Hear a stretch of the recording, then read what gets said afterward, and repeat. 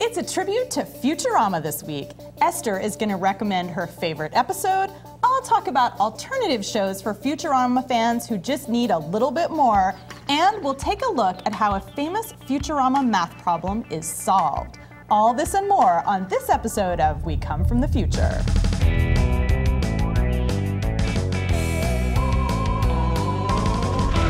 This episode of We Come From the Future is brought to you by Audible.com.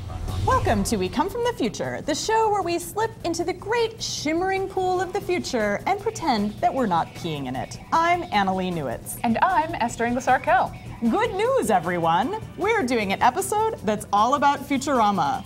The animated show has gone through over 6 seasons, 4 movies, and 2 networks, so we figure it's earned at least a 10-minute look on this show. Esther is the die-hard fan between us, so if you're just starting out with the show, she's going to give us a couple hints on what to watch first.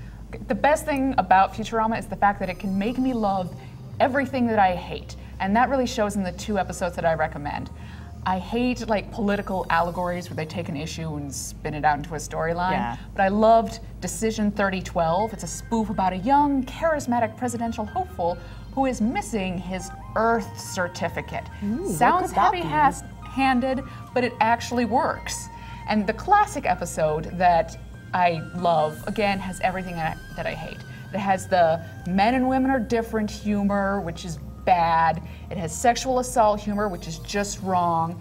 And worst of all, it is disrespectful to the vocal stylings of William Shatner.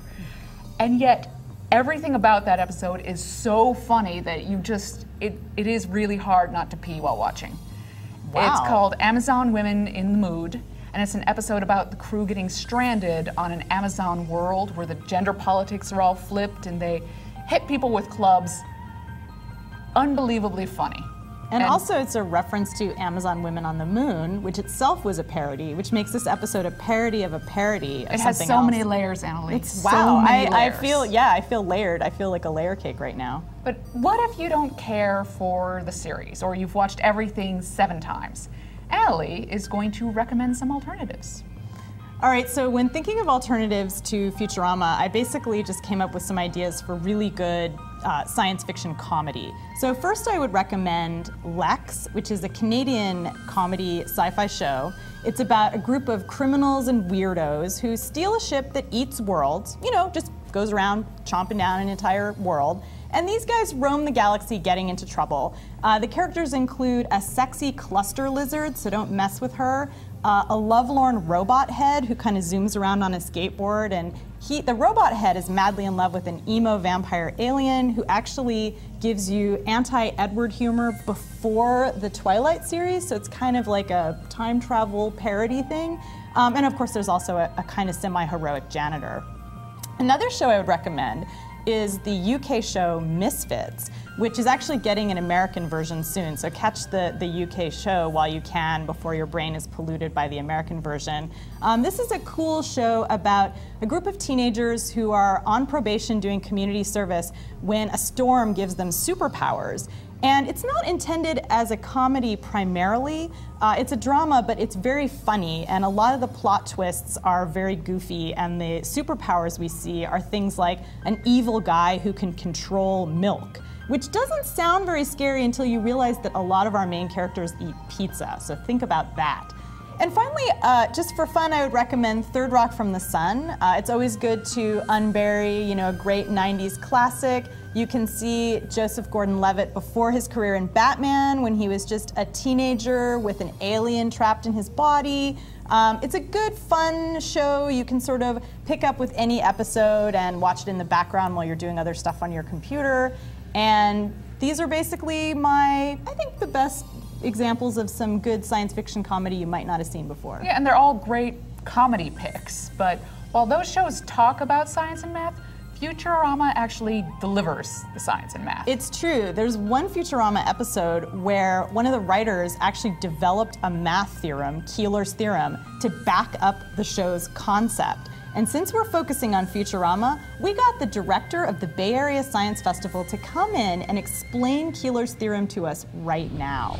I am here with Kishore Hari, who is the director of the Bay Area Science Festival, and he is going to help us do some very important Futurama math. So remember this problem next time you have a brain mix-up question.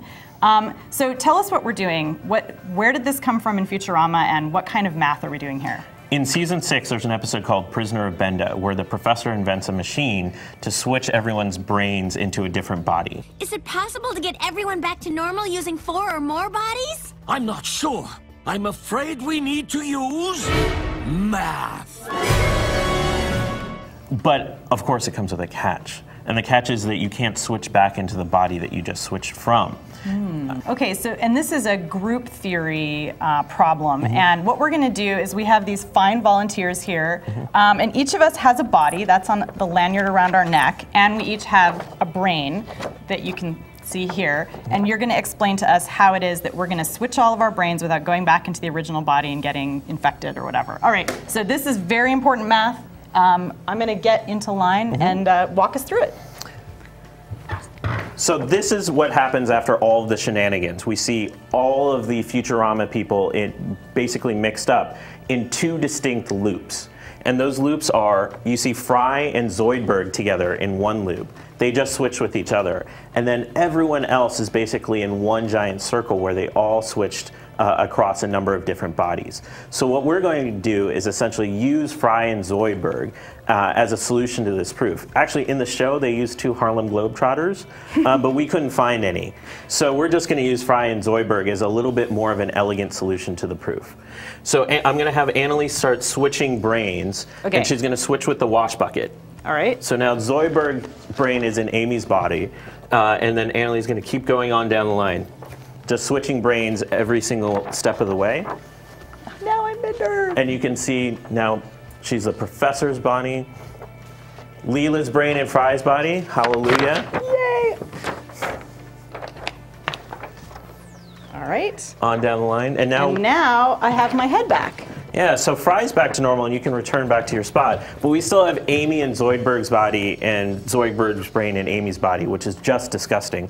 So that's their final switch, is have those 2 come together and do one more switch. So they've become the smaller loop, basically. Correct. So when you actually look at the group theory proof, it actually puts these into 2 distinct loops, and for an X and Y as being sort of the zippers, and they represent Fry and Zoidberg, you can solve this situation at any time. Excellent. All right. Well, thank you so much for bringing us up to speed on this crucial piece of math. It just proves that Futurama is actually one of the best informed science shows on TV at this point. So thanks for joining us. Thank you. Again, that writer is named Ken Keeler, and he created Keeler's Theorem to solve that particular brain mix-up dilemma. On that note, it's time to thank our sponsor. This episode of We Come From the Future is brought to you by Audible. Audible.com is the leading provider of downloadable digital audiobooks and spoken word entertainment. Choose from books in every genre: science fiction, thrillers, drama, comedy, business, history, and more. For example, I'm reading Zubiquity. It's a book about how animals get clinical depression, eating disorders. They get pretty much every disease, nervous or physical, that humans get. Of course, there's over 100,000 titles to choose from, so if you're more into fiction, you can go with that. With audiobooks from audible.com, reading is convenient and fun whether you're commuting to work or flying to the other side of the world. Go to audiblepodcast.com/future to get a free audio download of your choice when you sign up today. Again, go to audiblepodcast.com/future for your free audiobook. In Futurama, they go to the future and the past, and they see civilization get destroyed.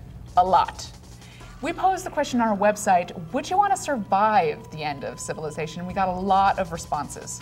I think the response that best mimics my thoughts is by Common Vices. And that person says, there are just way too many contingencies for that question to have an easy answer. Did the human race get raptured away, or are there stacks of dead bodies everywhere? Is the infrastructure relatively intact, or is America like a smoldering crater? Are there adversaries that we need to combat, or is our biggest problem learning how to grow corn and remove our own gallbladders? I think I would be happy to stick it out if I got to see something interesting like space invaders or fish people. But if all I'm doing is sitting on a rock waiting for them to invent precision eyeglasses technology again, no thank you.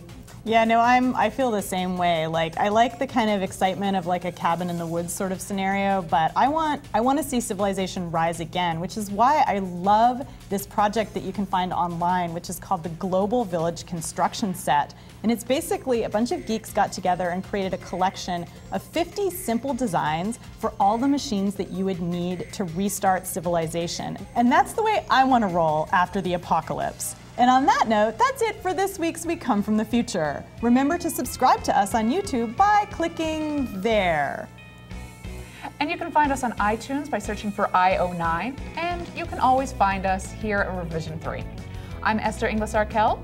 And I'm Annalee Newitz. We'll see you next week in the future.